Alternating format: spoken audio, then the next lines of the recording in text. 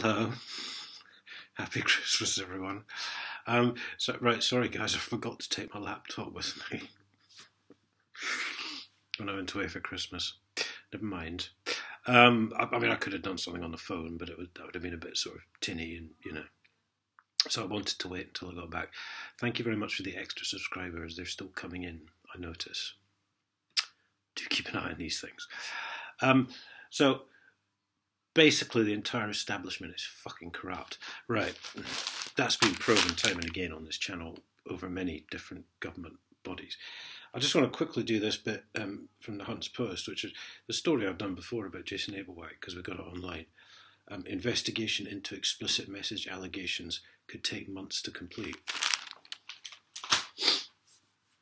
Why? Right? When I sent hurty word text messages to the bailiff, the police said they had the messages there. This woman he was harassing, it's been stated that she screenshot the messages, so they've got the messages there. That was enough for them to give it to the CPS to see if it could be taken to court. In my case, obviously, not hers, apparently. Fast forward a bit to more present time, when I called the professional standards vile, psychotic, narcissistic scum. They've got those emails, so now they're going to charge me with malicious communication because they've got the emails. That's all they need, because they've probably forwarded that to the CPS already, you see. So why is it going to take fucking months to investigate that? It's not. And why aren't the police investigating it? No, it's the IOPC, because do you know why? Because you're protecting your mate. Because you're all a bunch of Nazi fucking dictators, right? So, yeah, great. Just fucking prove it, IOPC and police. Just fucking prove you're not the slightest bit interested in law and order. Because as soon as it comes to one of your mates, it's all different fucking rules then, isn't it? So basically, even we've established that the credit analysis companies are corrupt, because basically a private firm called Lowell and other firms of a similar nature of business are actually the ones giving people CCJs, because no one in the courts, or fuck all, checks any of the paperwork. When things like my case go to court, you get put in front of a judge at the Crown Court, who in my case was called Judge Enright, who tells you not to give any fucking evidence, right? Not to contact the court, not to speak to any fucking court personnel. No, none of that allowed. So you're not allowed to give evidence in court. Yeah. The CPS, well, they aren't allowed to speak to me. And I'm not allowed to make a complaint against the police anymore.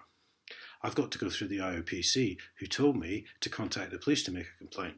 Since then, right, because this was only a couple of weeks ago, I've heard nothing. The IOPC are not the slightest bit interested in taking a complaint against the police. That Sergeant McFilliarface said that the 5 officers, fucking 5, who came around with their bailiff mate, validated that warrant and said it was legit. Marston's, before that, had said they could kick my fucking front door in, right, and basically haul me off and do whatever, right? Then they didn't kick my fucking front door in, despite knocking on the door for 27 fucking minutes. Yeah, this is all going back to May 18th, right? Because now, Inspector fucking Perky, or whatever the fuck your name was, you've said, didn't have the warrant to kick your door in. Oh, what a surprise. So Marstons are lying bastards then. But if I want to make a complaint about the bailiffs, I have to go to the bailiffs. Yeah, because they're not going to cover it up at all, are they?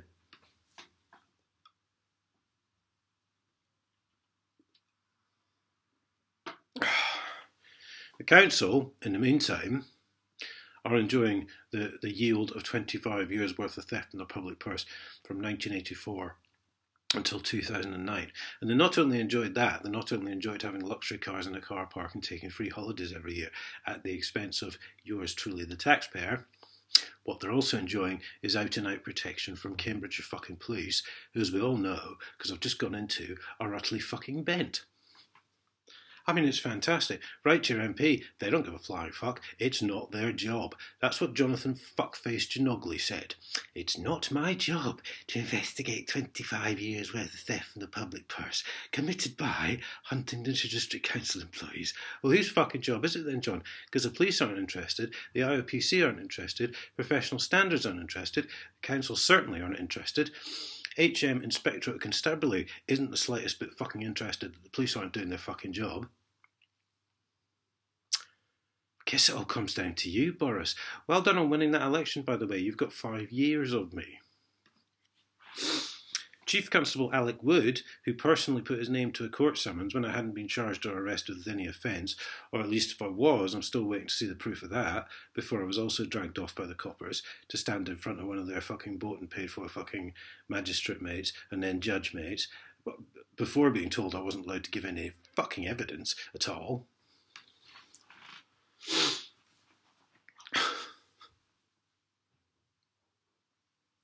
I don't suppose the MP would be interested in that either, would he? Complete dictatorship, that's what we fucking want! That is what they want, guys. That's what they're getting. They're getting complete fucking dictatorship, because you're not allowed to question the police, or complain to the police, or provide any fucking evidence in court, or have any of your complaints fucking taken seriously by fucking anyone. So, again, Jonathan Ginogly, fuckface Nazi dictator, whose job is it to investigate theft, which has been proven, by the way, because the district auditor PricewaterhouseCoopers said the money had been stolen? Whose job is it? You bunch of Nazi fucking dictators.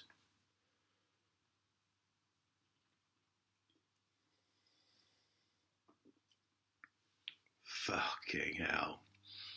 Listen, Happy New Year, guys. I'm sure I'll be back on soon. That's if I'm not being kidnapped by the fucking Stasi. And remember, if I suddenly die, the police have fucking murdered me.